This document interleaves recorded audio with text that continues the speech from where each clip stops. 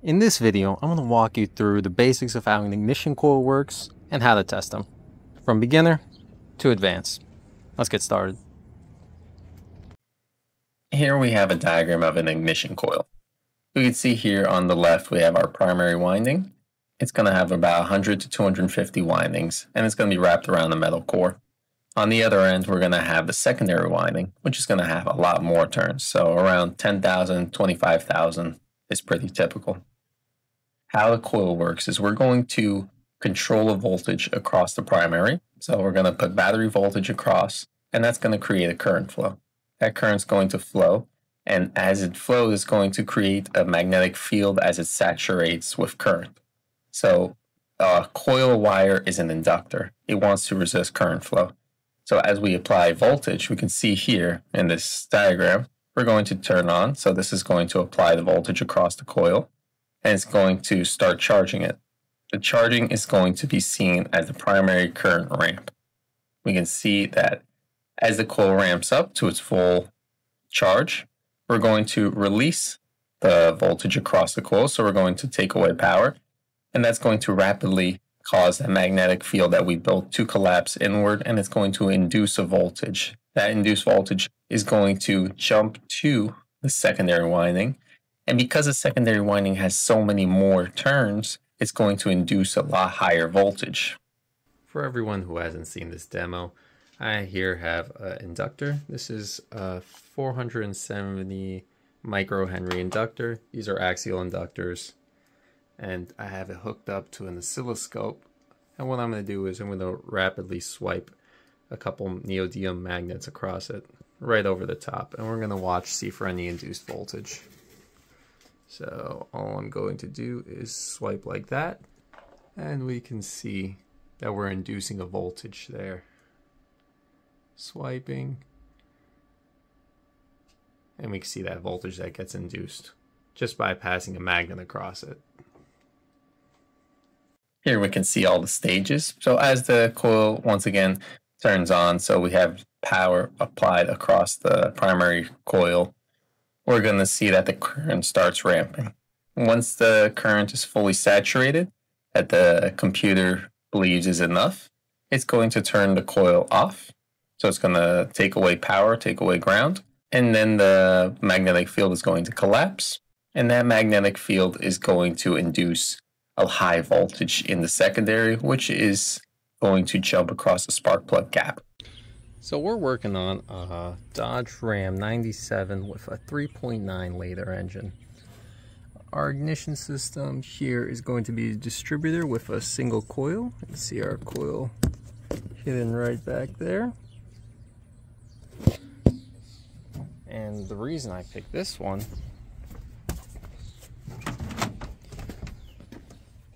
is because I can remove the doghouse and we can get a good visual on all the ignition components. So we have our coil right there. It's going to come into our distributor cap, and then we can see all our spark plug wires, and we have good access to everything. And here we're doing our first test, which is going to be running the primary coil resistance. We're just checking between the two pins and resistance, and we see we have 1.2 ohms. And we can check our secondary coil resistance by going from one end to the spark plug end, and we can see we're running around 10.5 kilo ohms. And we can check for spark by going off of a spark plug wire, because now we're checking the wire and the coil itself, and we got a spark tester in line, and we're going straight to ground. So as we crank this, we should see a nice blue spark.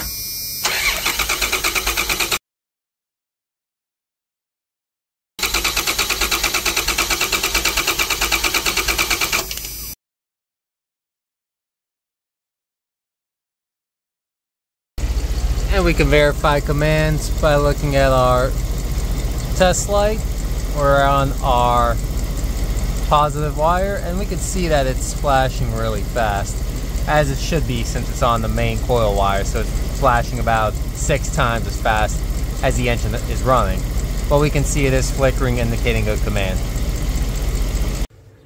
A quick check that I'll commonly do in the field if it's a no start or we got a dead cylinder or something, or I'm suspecting that there's no spark. I got my test light going to ground. I'm going to pull one of the coil wires, so the one I'm suspecting of an issue.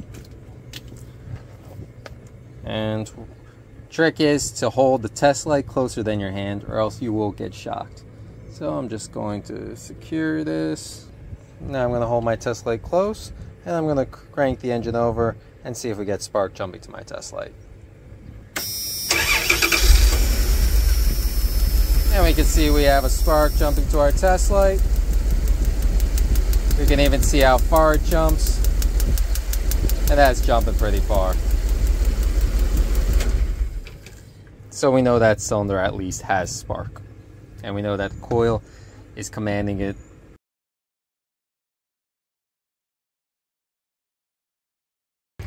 So here we're all set up already. I just got my amp clamp around one of the wires on the ignition coil.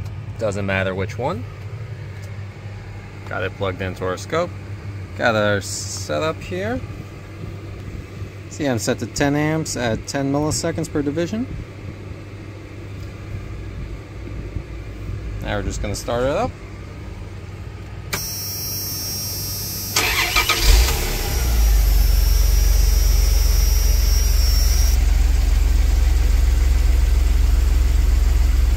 And we'll click pause.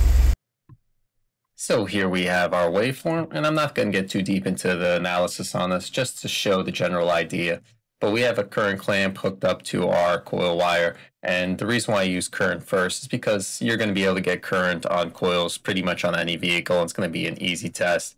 Multiple coil vehicles, you just go off of the fuse. You can put a fuse tap in there that has a loop, and then you can just grab all the coil currents all at once. Very quick and easy. And here we can see, as we saw before, we have a current ramp. And the current ramp, things you're looking for is to make sure that it's smooth ramping. You don't see any spikes going up, any 90-degree angles. That would indicate that the coil winding shorted.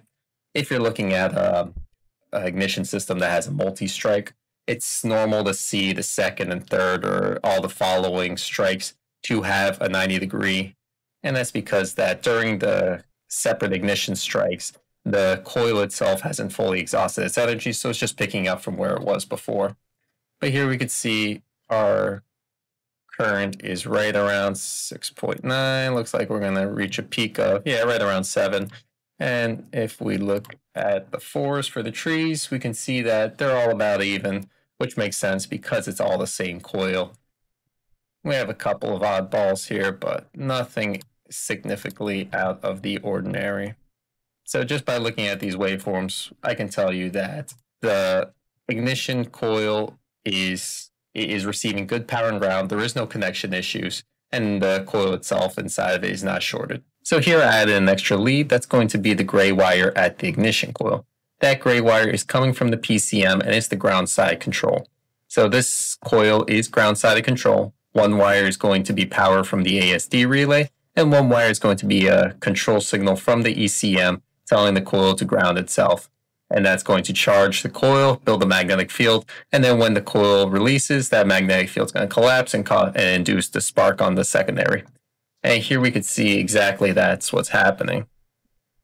I'm going to zoom in. So we can see here our current is in yellow, or at 0, and our voltage is at battery voltage. That's just because we have 12 volts coming across the coil and we're not grounded yet. So this is just telling us that our coil is not broken or has an open in it. But now here is where the ECM grounds the coil, engaging it and allowing current to start building. So here's our control coming from the ECM. The current starts to build. So as soon as the ECM opens that transistor and stops applying ground to this circuit, the current drops, voltage spikes because that magnetic field's collapsing. We can see a waveform being induced in it. And a quick and easy trick that you can do with this waveform is we can get our cursors out here and we can see that our battery voltage coming into this coil is at 13.4 volts. And we can see that our ground at peak current is at 2 volts. So we're going to do 13.4 minus 2. And we're going to divide that by our peak current, which is at 7.6 amps. And we have 1.5. So Ohm's law, this coil is at 1.5 ohms. This is a little outside of the spec from what we saw on our static resistance check, but that's because this is a dynamic circuit. This is testing the circuit loaded, so it's going to be a bit higher. Now, you can see how if you have multiple coils and you're testing at a centralized location, like at a fuse, you can very quickly check the resistance of every single coil in that circuit with just one waveform, and even easier, you could probably spot it out in the waveform.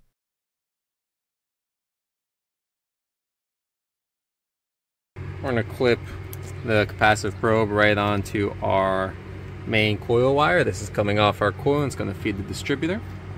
And we're going to hook this other end to ground, so just in case the wire's broken, we're not going to send any high voltage straight to our scope.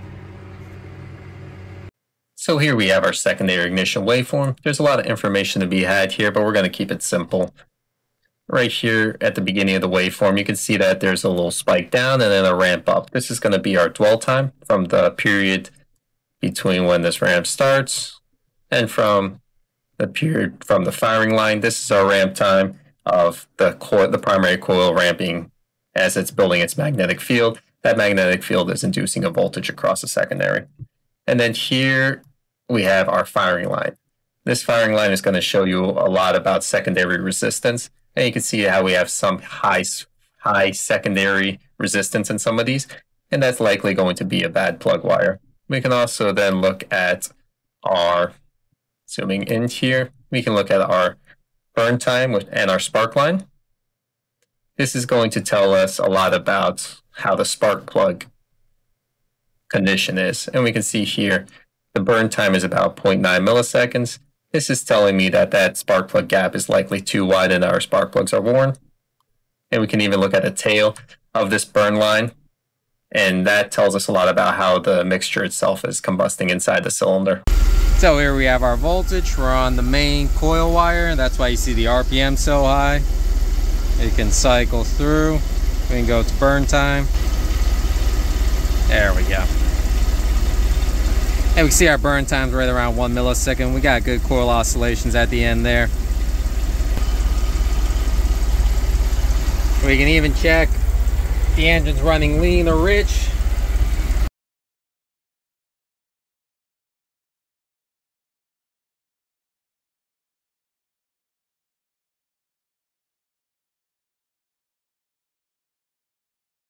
And here we got our spark plugs out, and we can see that these are pretty worn when compared to new.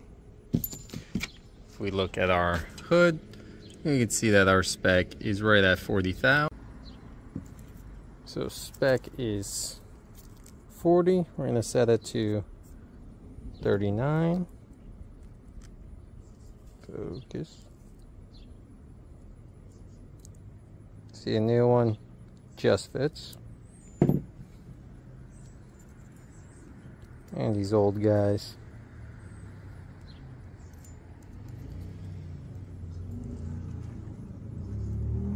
they have about double. So after I replaced all the plugs and wires, I came back and got another current ramp and a secondary ignition waveform to show the pre and post. You can see here better how as the current ramps in the primary coil, that the secondary ignition also ramps.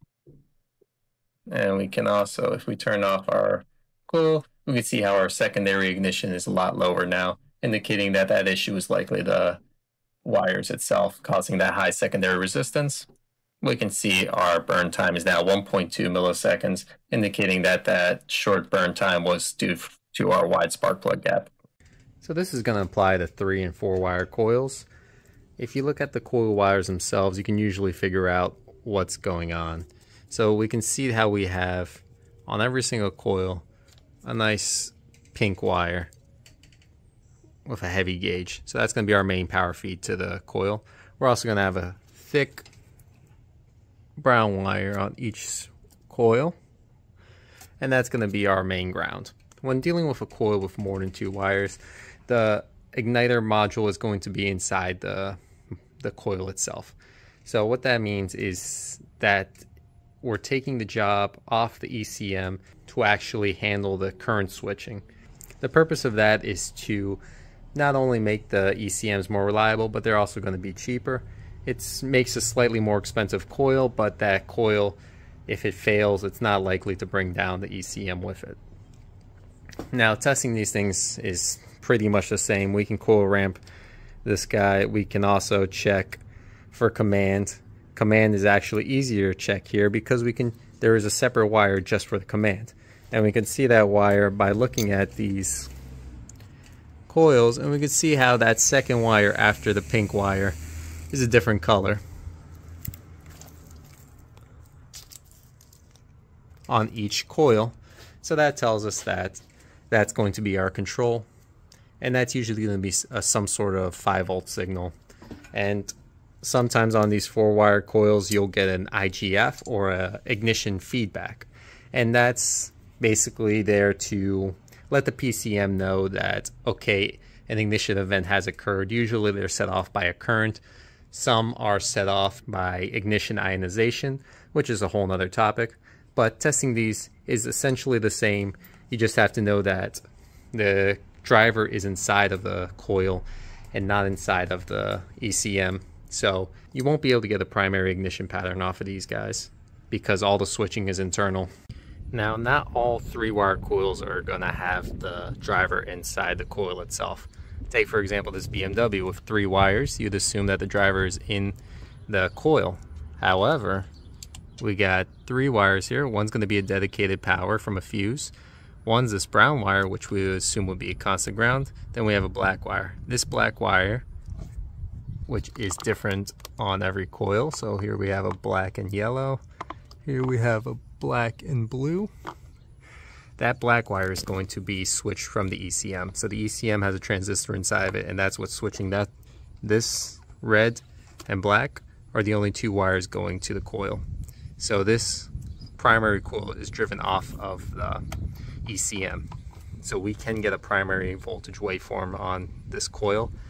And this brown wire here that goes to this diode, that's there to suppress the noise that's on the secondary circuit. So it's giving it a path to ground so that that noise doesn't transfer throughout the entire vehicle. In a vehicle like this, it makes sense that if you have a coil issue, if you're having an issue with a coil, it makes sense to just swap it over to the next side to quickly test out, hey, is the issue in my coil, or is there something wrong with either the wiring or the spark plug itself? However, you can quickly get into some vehicles that getting to the coils is a several-hour job. And in that case, you want to be able to have some other testing techniques so that you're not spending hours taking apart something just to figure out that that wasn't the issue. For example, here's a Toyota where the rear ignition coils are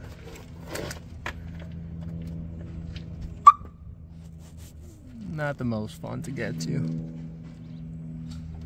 And this is 03, so this is nothing new.